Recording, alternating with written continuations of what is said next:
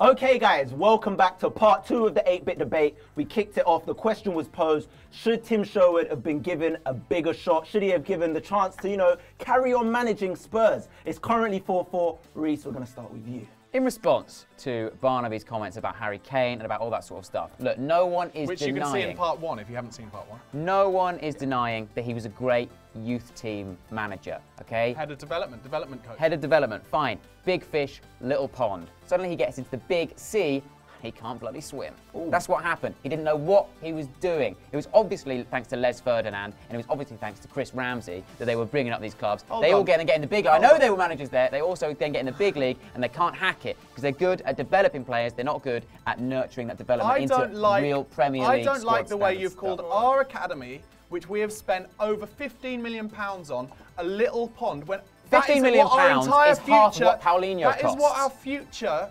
In terms of the whole Do you think £15 million is a lot of money in football? Paulinho was £17 million, by the way, so I'm not sure he really knows his facts. But what I'm going to say is, our entire future of Spurs is based on that academy, especially for the next 6 or 7 years while we build the stadium. So don't call that a little pond. Well, what about the fact that Ryan Mason thanks Pochettino for giving him a chance? Because Tim Sherwood and that lot hadn't given him a chance. Mason says it's all down to Maurizio for getting his chance. I'm going to sway with Reese on this one. I'm going to say, the reserves is kind of the little league. Let's face facts. It's not the main stage. Wasn't in charge of the reserves, but never mind. Ryan Mason was injured the season that Tim Sherwood was in charge. That's why he didn't play. But fine, whatever you say. Not the whole time. Let me go with my next point.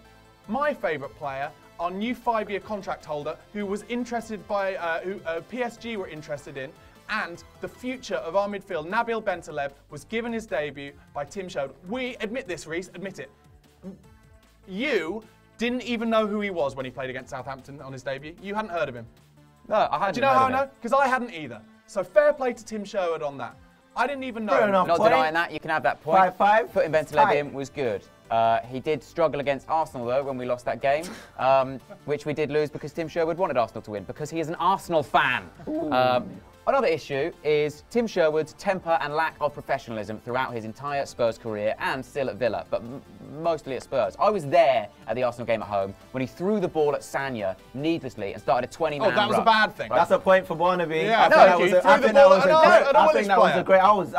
He's meant to be the manager. He's meant to be stopping violence and rucks. He had to impose a touchline ban on himself, and the only reason he did that is because other managers said, look, if you don't do that, mate, you are going to get sacked and you're going to lose out on millions of pounds. But he did get sacked, even though he had done that, because he was still out of temper from the touchline. He's a little tiny child toddler brat. Wow. Well, that sounds familiar, doesn't it? Exactly. Little tiny toddler brat. Ooh. Anyway, let me argue your point, Reese, if that is your real name. Ooh.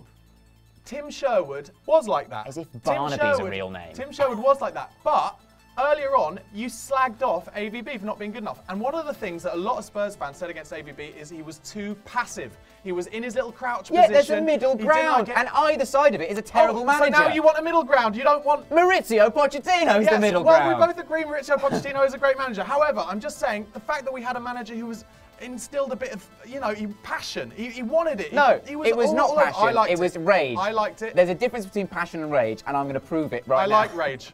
I like rage and I like passion. Anyway. It's currently 6. I feel sorry for your girlfriend then, mate. 5 to Barnaby. 6-5 to me, and it's my turn to make a point. It's my turn to make a point. You just made a point. You've just been speaking for ages, mate. All right, we're going to throw it over to Reese. Talking about Goldilocks. You're currently leading. We're going to throw it over to Reese. Too passive. I can't believe you talked about my girlfriend. What about how embarrassing he is? He's embarrassed the club, Tim Sherwood. I've got loads of different reasons he embarrassed the club. First of all, gilet. Come on, mate, get some sleeves. Right. Second of all, Adebayor salute. Embarrassing. Yeah, cringe, that's a point to Reese. Absolutely cringe and embarrassing. Was so cheesy. Right. Pathetic. There were some things I knew would come up in this debate that I had already known was going to get a point against me. That's fine. I actually agree with that. I think he did make some mistakes, but you've got to realise he's a young raw manager in his first managerial job. And do you know why he got that job?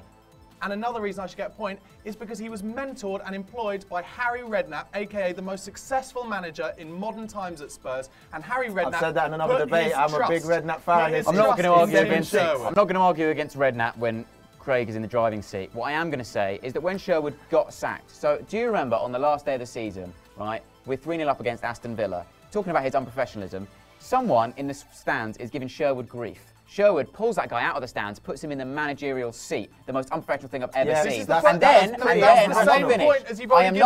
not finished. I'm not finished. And then, after the game, Jeff Shreve says, do you think that bloke stands a chance of being Spurs manager? And Sherwood, in some sort of anti-national, reverse nationalism situation, said no chance. He's English. Remember Redknapp, mate? Pretty successful manager at Spurs who lasted a bit longer than you, 28 games, Sherwood. So stop blaming the fact you're English for not getting a manager. By the way, and admit that you're bad at tactics and you're a bad manager and you've got a temper and you're embarrassing. I'm going to give that to Reece. He wasn't a tactician and he was a bit bitter as a man. We've already given him a point for him not being a tactician. So bitter as a man. And for embarrassing us. So you've given him double immediately points. unprofessional. Oh, it's only 18 month contract. I wish it was 10 years. 7-all, okay? You both have to stake your claims now. We're going in for the crown. Who's going to take it? Okay. Barnaby, let's go to you with your point. He is one of only 2 managers during Spurs times to get the best out of Adebayor.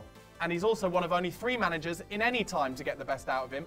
And he scored so many goals for Tim Sherwood, did Emmanuel Adebayor, that Tim Sherwood now, and here is my winning point, I think, is going to take Adebayor off us at just the right time when Adebayor is a complete waste of money and time. So Tim Sherwood is great for Spurs, he was good for Spurs, and now he's going to do the right thing. Hold on, I'm thinking something. I think Reece is thinking it as well, Reece. Your argument is that you deserve a point because he made Adebayor brilliant. Adebayor, who we are now so desperate to get rid of, he's going and to take he him wants off to us. take him. So Thank your you, argument Tim. is the player Thank you, Tim. that he should have made good enough Tim. to stay. Like he made Harry Kane good enough that now Pochettino can use him. All right, that's it. But he made Adebayor good enough. Now we want to get rid of him. All right, Come on. All right, I've heard enough. Barnaby threw a wild card out there. I was swayed towards it. I've got one more quote. Go on. I've got one more quote. Brad Friedel said to the BBC, I thought Tim did very well. His win percentage speaks for a lot. I think he did very well, and he was playing for him. Brad Friedel is Tim Sherwood's All dad. right, that's enough. Forget all the Brad Friedel. Forget all the Yanks. Let's stop, okay? Brad Friedel's what? This is what He's we're going Tim to do. Sherwood's dad. He's going, oh, he did very well for that boy. ridiculous. Leave Bruce Willis out of it, okay? Look, we're going to get down to this now. I need to pick a winner. Look, this is what's going to happen. Barnaby said, he threw it out there. He said that Adebayor, well, put it on there. We'll see what's going to. I'm like a box around the ring before the announcement. He said that he got the best out of Adebayor, and he also said that Tim Sherwood is going to be taking Adebayor off us. So the winner is Reece James. Yes. Not Barnaby, purely because he went against what he was saying. If Tim Sherwood wasn't at Aston Villa, then he wouldn't be able to take Adebayor off of us. He would still be at Spurs. That doesn't make any sense. So Reece James is actually the winner. Perfect sense. It went against you. You know why. You know why it makes sense, because of the Illuminati. That's why. All right, we'll leave the Illuminati. Guys, video. this has been the 8-Bit Debate. Today, Reece is the winner. Make sure you subscribe. Let us know your thoughts in the comments below. Do you think we should have kept Tim Sherwood, or should we have let him go? It's all up to you guys. Make sure you like the video and follow us on Twitter, SpurredOn TV. What have I got for you here? I've got the top 5 American players to have played for Spurs. I know what you're thinking. How many American players have played for Spurs? Well, we're about to find out, ladies and gentlemen. So let's go for it. Number 5.